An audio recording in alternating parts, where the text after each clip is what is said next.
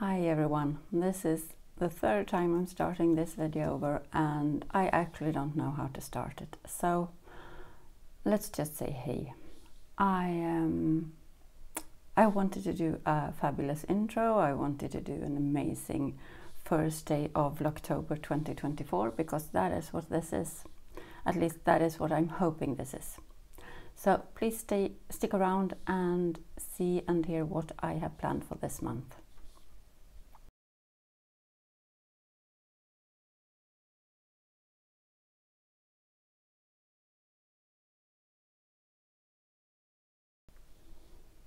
Hi everyone.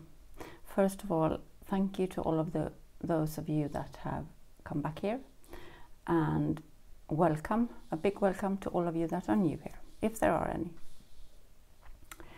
This channel is all about sewing, or actually crafting, as I've just recently changed my name on the channel to the Stitchy Wife Crafting in Sweden, because I've realized that I'm not just sewing and I wanted to share it all.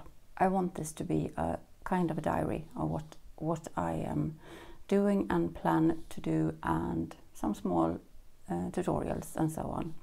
So I can share my love for this amazing, all the amazing crafts out there that I have tried or will try. Well, this month is a big month for me in a way that I'm turning 50. Those of you that have been here before know that I am quite ill, and no one would ever believe that I would sit here today, and me definitely not. No doctor, not anyone, maybe my mother, or at least she prayed and hoped for it. I definitely know that my father didn't believe it, but they are both gone and I am still here. And I am super grateful for that. I have had this crafting channel, or a sewing channel as it was, for about 3 years now, and it has been very, very sporadic with videos since I've been quite ill. And I don't know if anything is going to change this month, but I'm hoping to be able to make one complete month of some kind of vlogmas, but not in December, that is. So that is why it's turning out to be Vlogtober. I found a Vlogtober, what do you call it, a series of vlogs that were called Vlogtober, and I thought, why not join in and let's make a go of this and see how far we get. As I said, my birthday is in 7 days, so you will be with me preparing for that. I won't be celebrating it with anyone else but Peter, my husband, because I am in, what do you call it, you know, like when there were COVID, I have restrictions regarding bacteria, not bacteria, but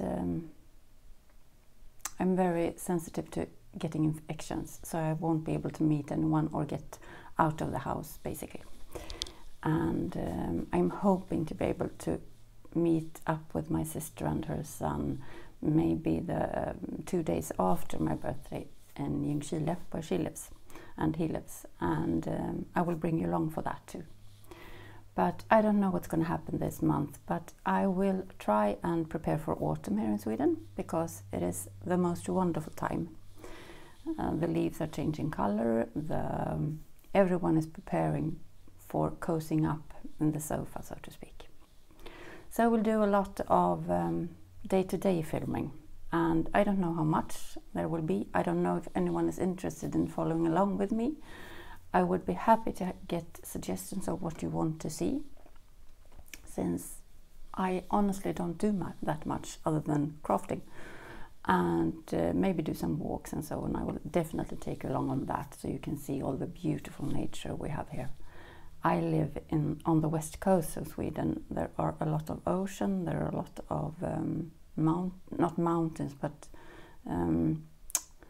it's quite a rugged coast here. So we have a lot of cliffs and so on. So it's a beautiful area, and I love it. I love living here. And when I moved in together with Peter, he just built a house outside of Gothenburg, but not near the sea, but in the forest, more or less. So I will show a little bit of the surroundings here, and I will probably change out my wardrobe for winter and autumn clothes. What I'm wearing today is, I will insert here, it's actually my contribution to the, and there it went, Precious Fabric 24. It did not turn out to be this fabric as I so hoped and wanted to.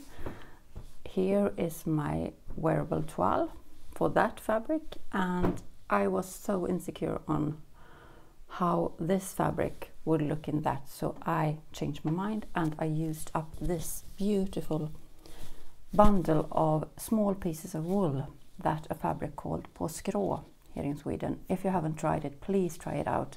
They have international shipping. The Swedish krona is pretty bad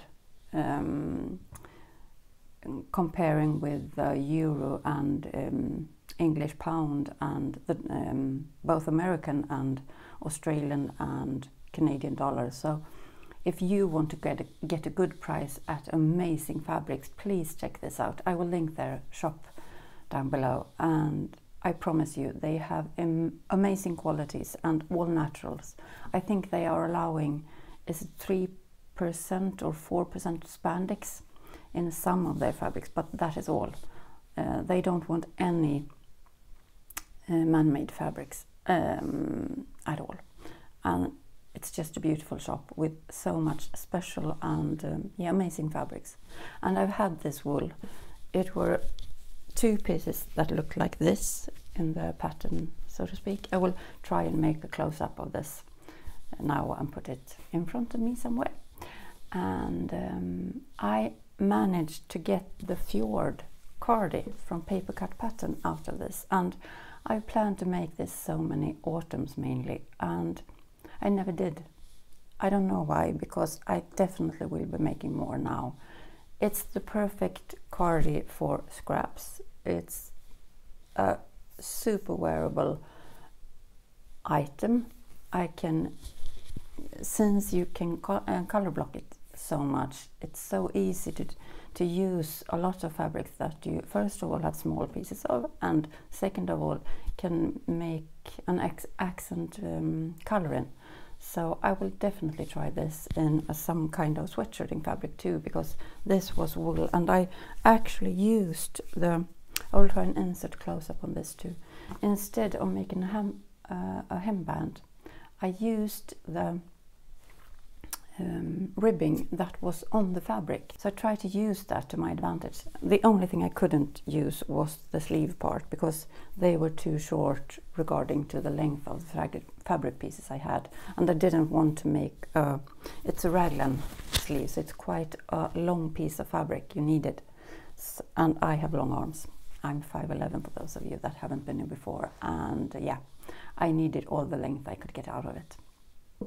So I added cuffs in the same fabric as the sleeves, and that worked out great, I think at least. I will insert a picture of how it's looking on me here, and I am wearing, I think it is a Vogue pattern, where the pants is a Vogue pattern, and this top is the Elysian bodysuit from Friday Pattern Company, and something I definitely will make more of because it's such a great basic layer. And I actually cut open the crotch area, if you are allowed to say that on YouTube, and added button snaps. Is that what they are called? You know, those one that you click together? Sorry, I am rusty regarding the filming bit. I'm so sorry, but why not give you something to laugh about? Well, I made it a regular bodysuit. This is meant to be, you're meant to go through the neckline because it's so wide, as you can see, it's very deep. Sorry. But I wanted it to be even better access, because going to the toilet, it's a bit tricky to just get it over your shoulders and so on. And if I'm tired or unsteady of medicines, I wanted to make it an easy case. and I've used it so much. It's just viscose jersey, I think. Super soft. But back to this. No, I'm sorry, I didn't tell you more about the pants. I think it is a bit Sandra Betzina pants with another way of color blocking and stash busting, because this is from 2 different ponties I've used. I think I bought the ponties from maybe Beyond the Pink Door. I can't promise you that. Maybe one of them is from the Beyond the Pink Door and the other one is from a Swedish company called Selfmade. The former Stoff and Steel, the Danish company. And I combined the 2 and it turned out great. I made it's supposed to be a slim leg version, but I don't know, it's not slim on me, and I don't get why it turns out that way, because I want them to be slimmer, and I have thin legs, I know that, but I actually used the correct size for my hips. I have a 14-inch hip, and then I narrowed it down to the slimmest leg size. Do you get what I mean? I started up on the hips and then I graded in 4 or 5 sizes, I think, 4 sizes at least, and made them narrow, but they are still wide. They look great. I like them a lot, but it did not turn out how I wanted, and I don't know what went wrong, but I will definitely try those again this autumn, so you will see more of that too. But I will insert the pattern front and the number here too. Well, I love the Precious Fabric Challenge, and this fabric has really challenged me, because I am still very afraid to cut into it, because it's, as you can see, it's very drapey. And the toile, as everyone knows who has been sewing for a while, is that you're supposed to make your wearable toile in a fabric that is similar to the one you're using later on. Well, I didn't. This is a thick sweater fabric. I don't know if you can see it on this. Can you see? It's a heavy sweater fabric. It's almost a stiffer one. It's supposed to make, it would make a great Fjord cardigan. It would be a great cardigan fabric. I know that this one is bought from Beyond the Pink Door, so it's a Beyond the Pink Door heavy episode this time. In her sale, I think 1 year ago, and I really love that I got this use out of it. It's a bit grey for me, or a bit pale for me, so I get a bit grey in the face, but I was thinking about adding a scarf or something like that. Maybe a knitted scarf, if I get around to it. I will try this on and insert pictures of that here. I really like the look of this. It's the Mimi D Simplicity S. I will insert here because I have not prepared. I'm sorry, but I'm trying to make these Vlogtober episodes a little bit easier to film and to watch. But I will insert it here, of course. And I love the pattern. It was a super easy sew, actually. Even this one was a very smart way of sewing it, and I will definitely use that again. The only thing was that it was quite heavy here. Since I had such thick fabric, I will put a close-up on this here so you can see what I mean. And I hand sewed these first and then put a seam there so I could get a neat finish. I don't think I will add buttons here, but I don't know yet. What do you think? Should I add buttons? Does that give it a more polished look, or does it? I don't know how to style this one yet, because it's going to get cold quite soon here in Sweden, and I want long sleeves on this actually, and that is why one part why I'm scared of using this fabric for this pattern. I think this will be a Andy pattern from Vicky Sews. Was it Andy? The pattern I was planning on in my Precious Fabrics. I will insert that on the top here. Well, I hope I have told you everything about this, as I said, I'm a bit rusty now, and I'm trying to get everything, what do you say, everything, I wanted to tell you what my plans are for this month, and I would love it if you would join me. And this video was the first and of the Vlogtober, and this was more or less info on my, sorry, the table is quirking, sounding anyway. Yeah, it was more about the Precious Fabric Challenge than it was Vlogtober, but it will be more of Vlogtober and my life tomorrow, and even more on my plans. But I want to make them not too long, these videos, because I know that people can't have the energy or the time to watch me every day.